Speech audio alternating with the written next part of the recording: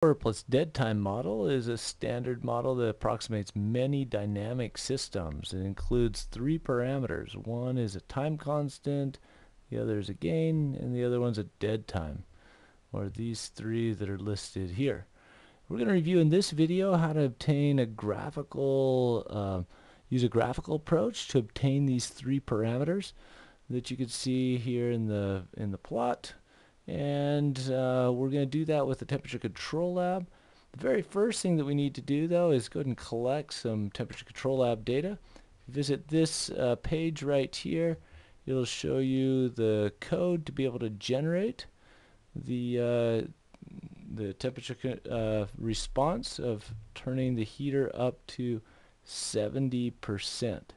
So just copying that in and then running it, you'll be able to get a plot of the step response of this Arduino device. So you can just take this and run it, and I'll just go ahead and start this. We'll get a slightly different response than when I ran it before. Starts out about 19.58, 19 or 20, and the heater's turned on to 70%.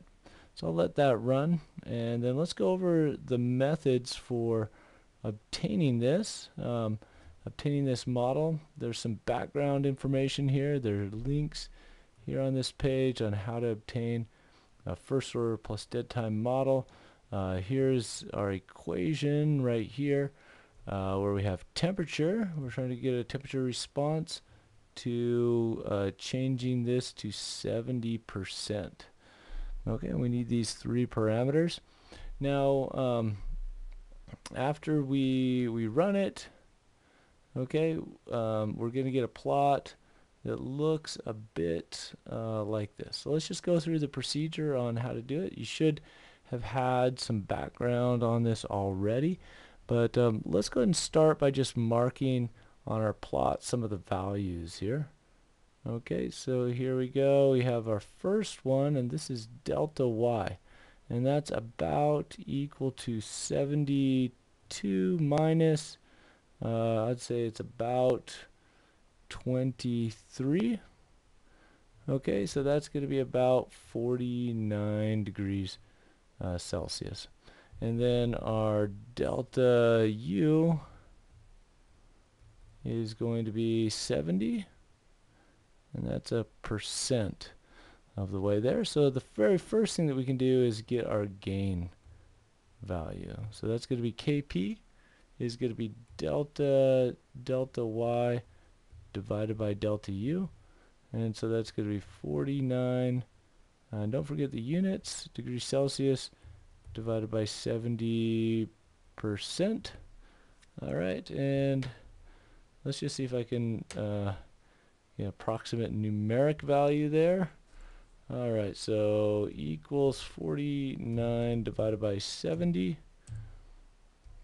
Okay, I think I need to do the equal sign on the other side to make this work. Alright, let's try this. Equals, and then it says 0.7. Alright, so 0.7 is our gain, and that's going to be degrees Celsius per percent on the heater. There's our very first parameter that we got. And then we can use go after some of the other parameters. The next one that's probably easiest to obtain is the dead time. And so if it's a second order system like you see here, here's the start of the input response. And then if we take this and draw, for a second order system, take the inflection point and then draw the tangent to that, and where it intersects this line coming through, we'll say that this period right here is our dead time. Okay, so we're just approximating with a first order approximation of a second order system with a little bit of dead time.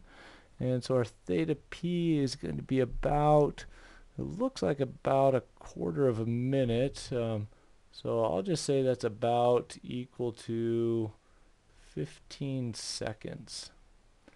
Alright, and then the next thing that we need is we need to take delta y Alright, and then multiply it by amount of time for one time constant to get 63% of the way there.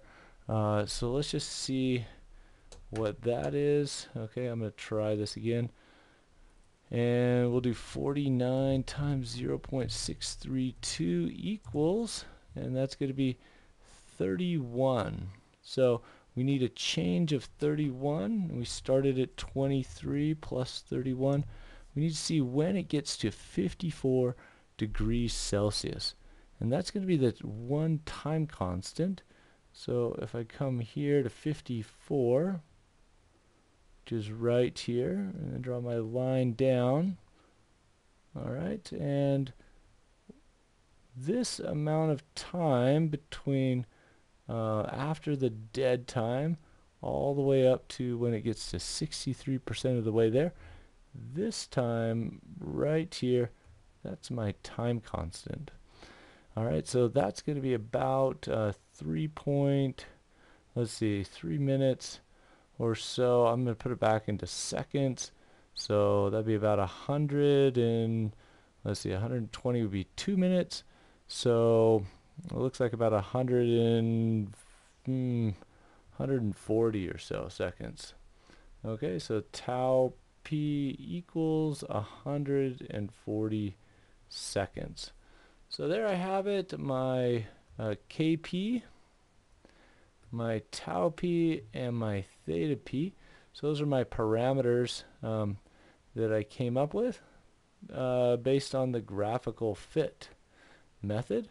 And that was it for this one. The next thing that we're going to do is use regression to get these as well. And let me just review that briefly. So if we don't have a step input, let's say we had something like this, or a doublet test, which is up, down, and then back to the nominal value.